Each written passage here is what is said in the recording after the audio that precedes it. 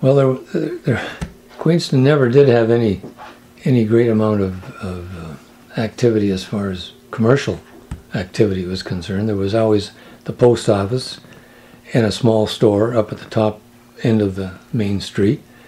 There was one small garage, and I'm not even sure that he pumped gas back in those days.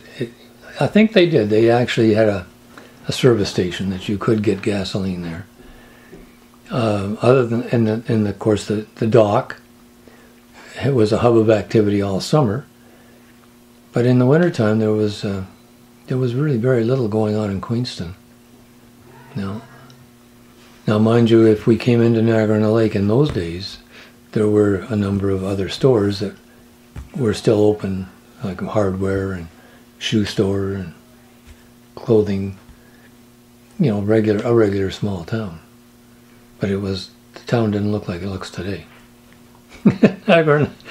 People often say, they'd like to see Niagara-on-the-Lake as it used to be. Well, when you come into town, even those of us off a farm couldn't get over the stench of Jack Green's livery stable. He didn't use much bedding for those horses, and it was pretty strong.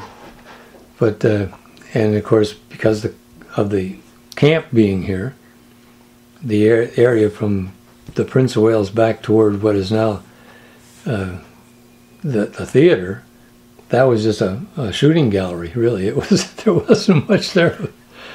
In fact, where the Shaw Theater sits now is where I went to Boy Scouts. There was a Scout lodge there, just a small building and Mr. Young, who used to run the Niagara Advance, was our scouter, and he brought us in from a lot of us from out in the township as well as the town guys.